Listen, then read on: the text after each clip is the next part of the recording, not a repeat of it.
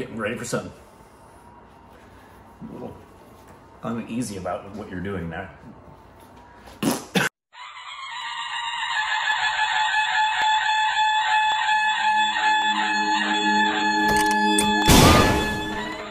All that for that. Hey, welcome back to our Stupid Reactions. It's up, Corbin. I'm Rick. You can follow us on Instagram and Twitter for more juicy content. It's so juicy. Instagram. And Twitter for more juicy content. Instagram sounds almost like a service for people who want a grandmother. Just add water. Instagram. I think most of us on Patreon have followed your Twitter account. Today we were reacting to a live performance from a different playback singer. Oh, sorry, I thought it already started. Who we have never listened to before. By the way, you may already know this, but I recently found out that during the big awards shows, they give out awards, like they give their Oscar equivalent to studio singers that do background singing. Oh, cool. It's an actual category. That's good. That you can win in. Like negative role. Exactly, like negative role, which is the film fair, but like the national awards as well. They've got some interesting categories for their awards, and that's one of them. Yeah, well, we are reacting to this gentleman. Say his name for me, please. Sonu, and I may mispronounce the last name. I may have not gotten the first one. Sonu Nigam. And he's known for a lot. Been around for a little while. He did Om Shanti Om. Om Shanti Om. He did Kal Ho Naho. No, that's not right. And then Kabi Koshi Kabi Gum. Kabi Koshi Kabi Gum. And then a ton of other stuff. So it looks like he did Toilet, Sanju. Oh, no. And obviously there's a ton of stuff that I just don't recognize. His work went in the toilet. I don't believe it did. You did get that, right? Oh, he was a playback singer for PK. So, yes, he is somebody we don't know about, but have heard multiple times. Didn't realize it. Yep. And I told you I wanted to, start researching all the playback singers. Hey, has he won any of the awards, the aforementioned awards I was just referring to? 22 wins and 31 nominations. Well, pardon me, all over the place. But yes. And this is a song of his. This is him live. This is him in the shower, drinking a cup of coffee, waving at passersby. This is him unplugged. Oh, wow. I think it's MTV. So he's robotic. In other words, most of the time he has to be plugged into a power source. Yes. And MTV, music television, for all of you who've never heard of that channel. It doesn't play music anymore. But it's called Abhi Mujh Main Kahin. Watch your language. Yes. Here we go.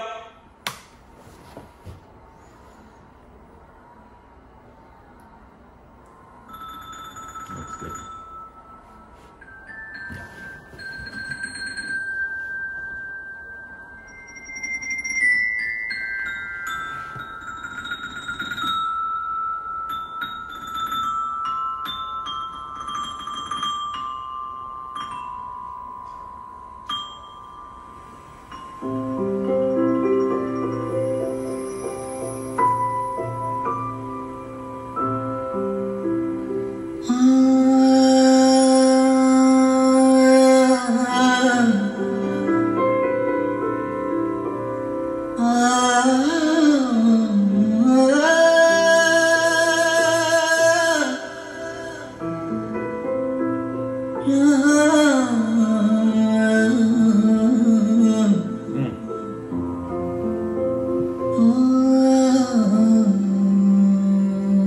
Doesn't even sound like a human voice. छलकी छलकी चांदनी में गाती है दीवारें, छलकी छलकी चांदनी में गाती है दीवारें। ये गाना मैं इसलिए गा रहा हूँ क्योंकि इस गाने के लिरिक्स राइटर मेरे बहुत ही प्रिय मित्र और बहुत ही गुणी सोचने वाले अब से कुछ 1 महीने पहले दुनिया को छोड़ के चले गए। at the age of 42, Ajay Jingran. I'll always miss his eyes, his spirit. So this is my tribute to Ajay Jingran. बीते जो बाहों में तेरी वो ही पल है जिंदगी बीते जो बाहों में तेरी वो ही पल है जिंदगी जिंदगी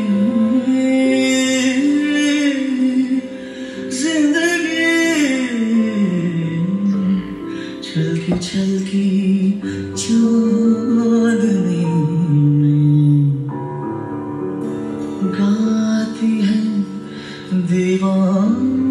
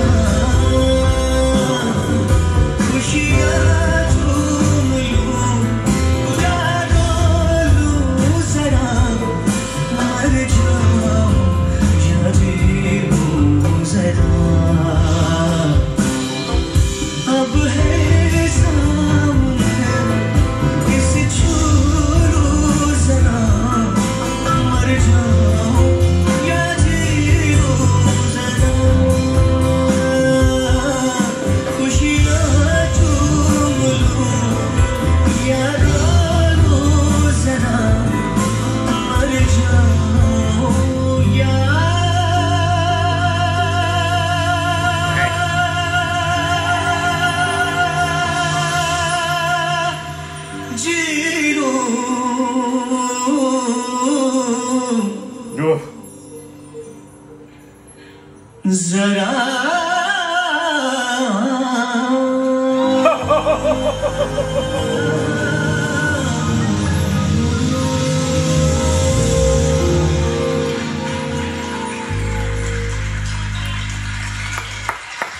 Thank you very much.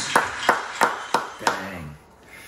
It still amazes me every single time we hear, and they do those things that aren't in Western music, and when they go in between. Yeah. Is that what it is? Yeah. They're kind of going in between when they're singing, and they kind of go, and then they go, Yeah, the vocal I don't know what it's control called, is I'm sorry. crazy. Yeah, well, there's two things going on. It's the notes that they're hitting in between that we don't in Western music, and the complexity of the, in layman's terms, the vocal gymnastics, where you can go all over the place with your voice. In Western music, people know somebody who does that to a point where she's considered an oversinger a lot is Christina Aguilera, who has just transcendent control over her apparatus. But even in that respect, it's not like that. Yeah. And that was a gorgeous song. I wish we knew what he was singing lyrically. And what he was saying in the middle, I didn't know that he was going to be talking that much. It's clearly dedicating it, but he's dedicating it to somebody. Yeah. But we didn't get who it was. But man, and I thought I can't place on what song it is, but I feel like I've recognized him. That voice. I'm sure. It could be from PK. I'm sure. Because obviously we saw that film, and if he's a singer in it, that might be where I recognize from. But I recognize the voice from something. Yep. I just can't specifically place it like I can with what's her face? Letta. No, Letta, and the one from Pastrami Mastanani. We've reacted a couple of her playbacks. I just always forget her name. So good, Josha, right? Yes. So I forget the first name. Josha is the last name. Sorry. Anyway, sorry. We're still babies in town. And shout out to whoever said let's do this with a real piano, because you can't. There's incredible digitized sounds of pianos that you can really, for the most part, not differentiate much, but I could tell when they were doing that right at the outset that they were using a real piano, and there's just something about that real sound, and that piano player was fantastic. How do each of the musicians know, like when the singer, he put out his hand to the, how do they know what that means? Because they've rehearsed it. Oh, okay. So they've rehearsed it and they know a moment's coming up, and or if they're doing something purely improvisational, he may decide he's going to stop singing and he'll point, and that's the signal. Sometimes it's not even written out what they're supposed to do. It's just, they just know that for the next 18 bars, there's going to be instrumental solo. And so he just points to the piano player. He probably knew the piano player was going to do the solo and was just affirming it's time to focus on the piano player. Yeah. And that band was what they call tight, like together. Seamless, one body of music together. That was such a beautiful song. Beautiful song. I would like to learn more from him and other playback singers, so let us know which ones down below and send us links. And please put in the comments who that was dedicated to. Yeah, let us know all he was saying, because I didn't know it was in there, so I'm sorry.